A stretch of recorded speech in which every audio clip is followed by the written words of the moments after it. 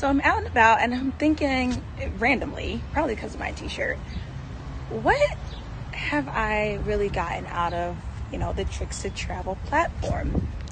And two things come to mind. Number one, I love how simplified these educational tools are. It's useful for anyone and everyone, and it's not something that you can't follow.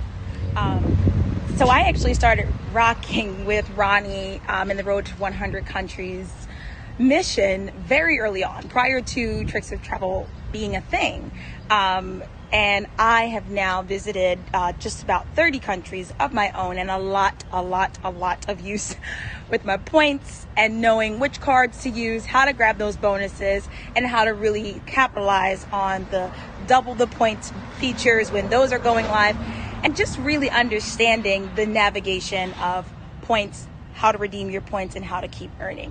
I started that very early on again with Ronnie, and it's so amazing to see this now being shared with really everyone, because that is the tool. That is how we do it. That's how we keep doing it. So it's like, whether you're a novice or well-traveled, there's a tip and a tool for every level. That's amazing.